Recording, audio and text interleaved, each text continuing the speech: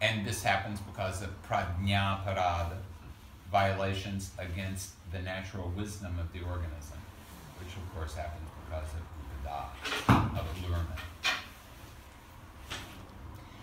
And Sushruta says that when things are balanced, the physical organism will be healthy. And when the mind, the sense organs, and the Atma, the soul or the spirit, are prasanna, that means that the non-physical parts of the organism will be healthy. Prasanna is not an easy word to translate directly, but I can say that prasanna is not terribly far away from the extremely convenient Danish concept of hygge. Forgive me for mispronouncing this fine word, which has become extremely popular in many places, including the US. It is a fine word, and that's why we have grabbed it and taken it into English, since we don't have an appropriate word that we could use ourselves. But it is that sense of that everything is really okay. Everything is awesome. Maybe not completely awesome, but okay. And so when the mind and the sense organs feel like they are not craving anything, they're not craving anything because everything is okay. We've had enough to eat. We've had enough to see. We've had enough to smell. In the future, we may need some more. But right at the moment, we're not craving like a bodiless head flying around in space, known as Rahu. The problem, of course, is, and that's why all of us doctors are not going to run out of business anytime soon, that generally speaking, what causes your physical body to be healthy is boring. And what causes your mind to be excited is not always good for your physical body. So there's often, inside the average human being, a contest going on between, am I going to make my body healthier, or am I going to do what I really want to do? Now, the further apart these things get, the more abnormal the organism is going to become, and the less healthy it will be. So we have to, if we want to counteract this tendency, which is going on everywhere, we have to try in our own way to get the body and the mind to, at the very least, communicate with one another. We would like to assist the body and the mind to find some sort of way to accept the fact that they are different from each other. It's kind of like marriage counseling. And in this particular case, divorce is not feasible. There's only death do us part. So since divorce is not feasible, we must go for marriage counseling. And sometimes this simply involves having the two partners scream at one another for a while until they are exhausted. And sometimes that's what the body and the mind will do. They will scream at one another. But it is superior to try to get them to acknowledge that neither one of them is going to be able to run things all the time. There has to be cooperation.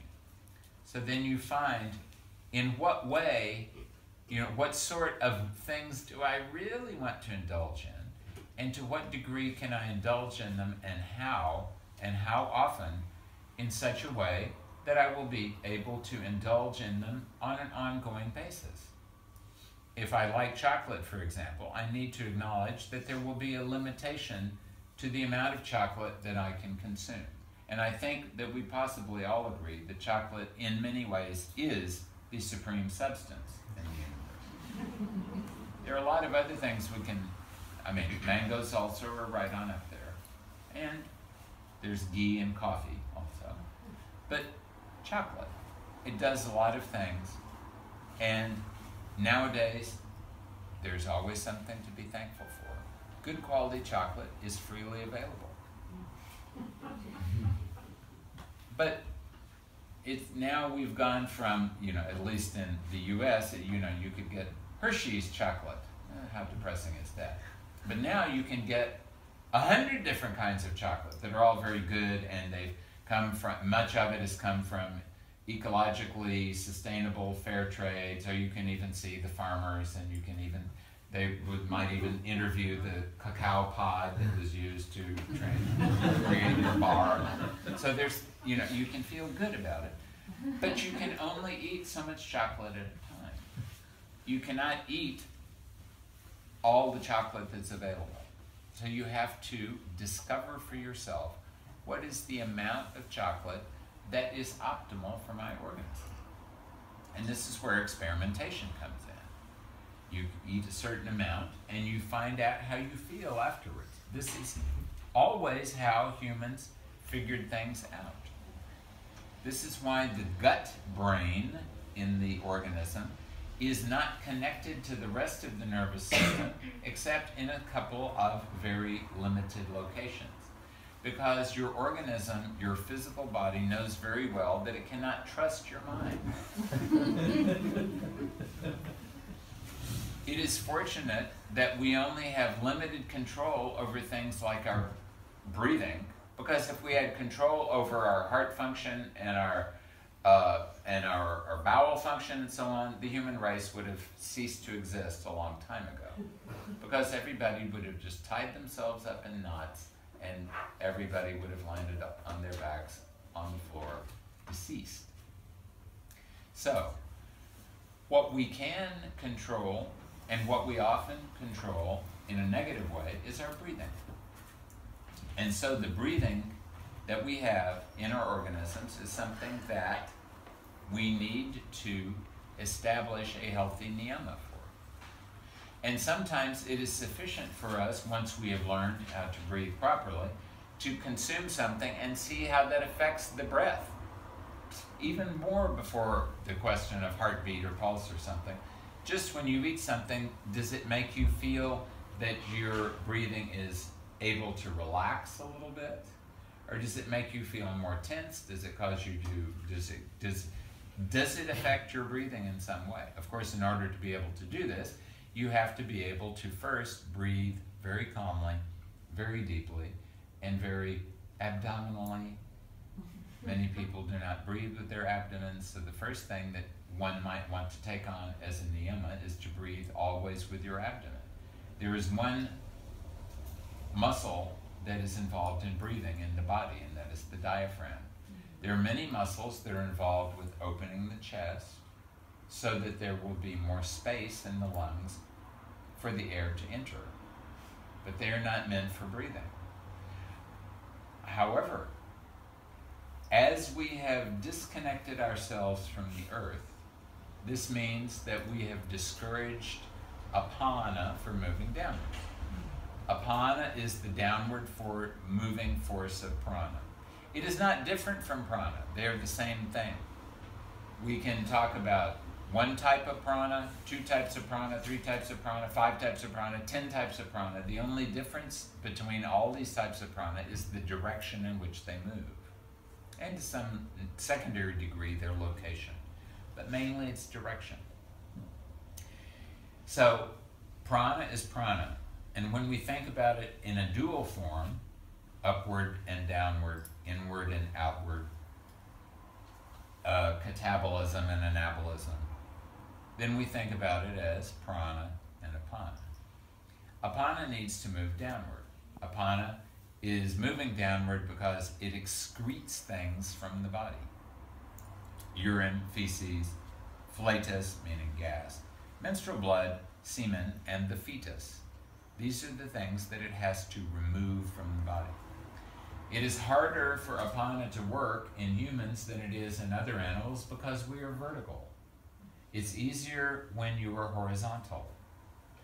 But we are vertical, so it's harder for apana to move down, if for no other reason that air tends to move up.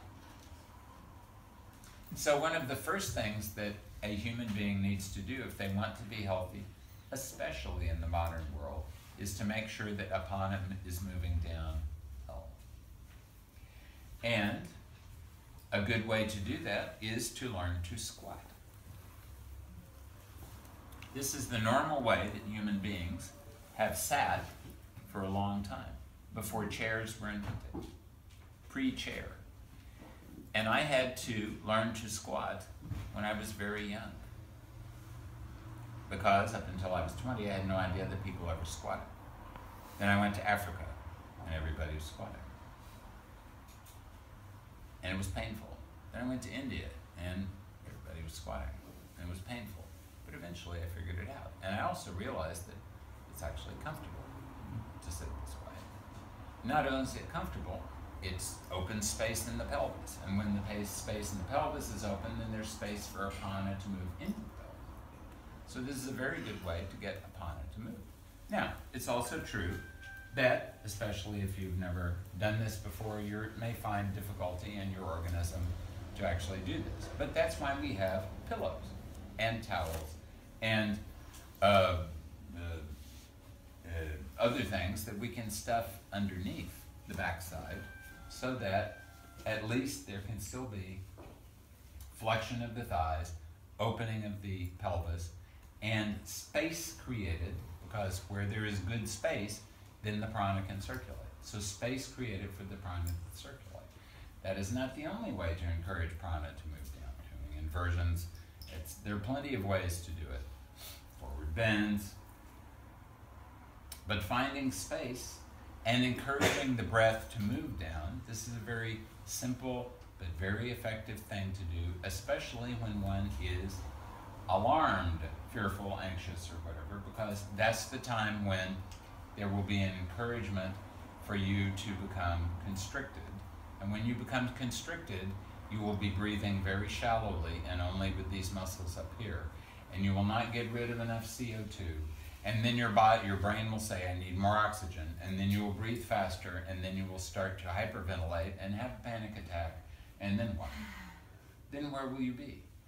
You will be in an unhealthy state. Rather than do that, just say no.